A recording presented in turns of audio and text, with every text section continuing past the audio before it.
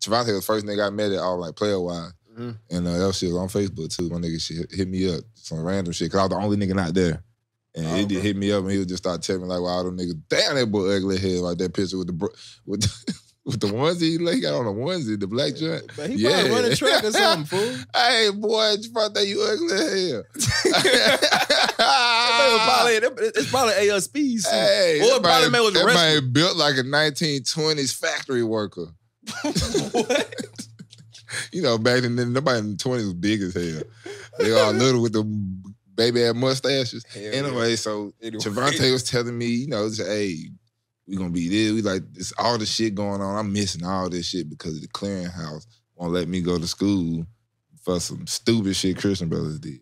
What is it, like some credits? Yeah, so like classes? Nigga had, you know, religion. You didn't have like enough core credits, so you had, okay, yeah. I had the same religion. thing happened to me. We took politics or some stupid shit like that. It didn't count. Don't count. Yeah. So my dumb ass, and when I transferred, I think they did some shit too.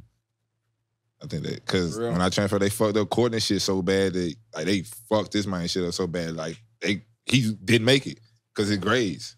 Damn. And it wasn't like he failed. It wasn't even him. It was school when he transferred. Damn. So, but anyway, that's a whole nother story again. Yep. But, yeah, I come in, so the Clearinghouse man had me come in about 2 weeks in the training camp.